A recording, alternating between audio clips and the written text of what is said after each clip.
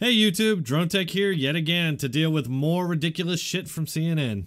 As is typically the case, CNN won't back down, and instead they're trying to rewrite history and cast themselves as, get ready for it, Russian collusion skeptics who thought the investigation was going nowhere. Yes, really. If you attempt to obstruct, that's something that we want to look at. I'm not saying he's guilty. Now we have an attempt to obstruct a non-crime. Exactly. But besides the fact that there was no crime, there is zero evidence that firing Comey obstructed any investigation at all. First of all, Comey admitted that the investigation was never hindered due to his firing. And then the interim FBI director, Chris Wray, said, quote, he had not detected any whiff of interference by the White House. What the hell? Mueller had 675 days, 500 plus witness interviews, 500 search warrants, 2,800 subpoenas, 19 lawyers, 40 FBI agents, $25.2 million spent, and still completed the investigation, concluding that there was no collusion. Those numbers highly suggest that there was no obstruction of this investigation. Why is it we never heard that word obstruction when Democrats wanted to fire Comey over the Hillary investigation? Most notably, Democrat Rep. Jerry Nadler, who is currently making his rounds on all the networks screaming about obstruction. The problem for Nadler is that during the Obama administration, he actually went on CNN and called for Obama to fire Comey because of the Hillary investigation. People in the FBI who were leaking to Rudy Giuliani through former agents or not, that was also clearly illegal. The president ought to fire Comey immediately, and he ought to initiate an investigation. Can't just fire Comey. Oh, yes, he can. Apparently, it's only obstruction if a Republican does it, and then it's totally cool when Democrats do it. Before we talk about obstruction, apologize for the overreaction of collusion. Not a chance. Well, of course you're not. Not a chance. As Cuomo, Don Lemon, nor any of these other DNC propagandists in the media will ever apologize. They live in a bubble where they're never wrong, and no information that conflicts with their narratives can ever penetrate. This is precisely why we keep seeing these stories blow up in their faces. Chris Cuomo and those like him are protected by the fact that they control the flow and the spin on all the information that goes out to the public. Nobody in the media outside of Fox is going to make an issue of it because they're all guilty. Fortunately, there's not really anybody out there to hold the fake news media accountable for the damage that they do to this country with their partisan lies. Sure, Fox News can demand apologies and hold them accountable all day long, but the fact is that the rest of the media will always cast Fox News as fringe extremists that should be ignored. Here's my case. Apologize. Never. Here's my case. Never? Never. I didn't do anything wrong.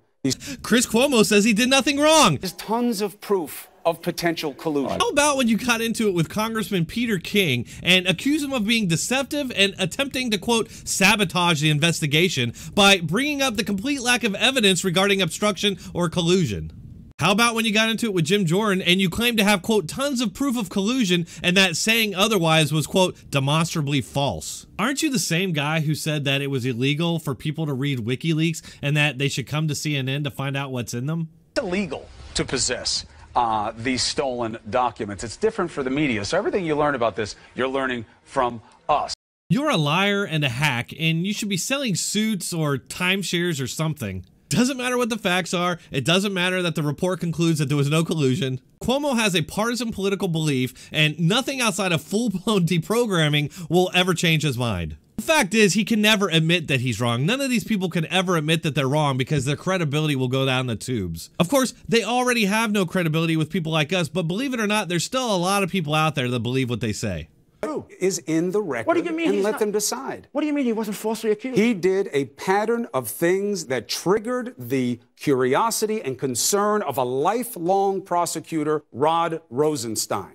Again, this entire thing was based on the Steele dossier, which was opposition research gathered by foreign agents and paid for by Hillary Clinton. And if he's going to credit Rod Rosenstein for starting this whole investigation, will he also credit Rod Rosenstein for telling Trump to fire Comey? Seeing as how obstruction is your new narrative, it seems like that little detail might be important. It is downright maddening watching these fools continue to operate in CNN's alternate reality, picking and choosing which facts he'll choose to present and which facts he'll choose to bury.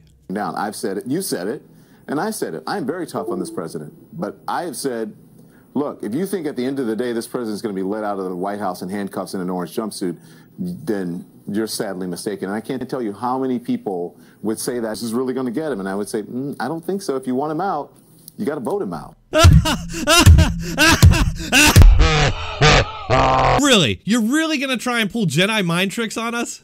At no point in the last 2 years has CNN ever hinted that Trump wasn't going to be removed from office. CNN's entire brand is based on the hope that Trump will be removed from office for colluding with Russia. There are countless montages out there showing CNN and the rest of the media constantly insisting that Trump was about to go down in flames. I could go on and on and on with this video.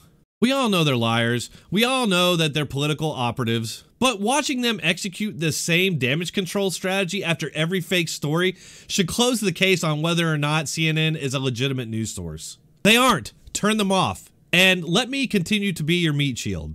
And by the way, if you want me to continue pumping out content, I need your support. Please consider investing into this channel through PayPal, Patreon, or Subscribestar. You can also purchase my t-shirts on Teespring.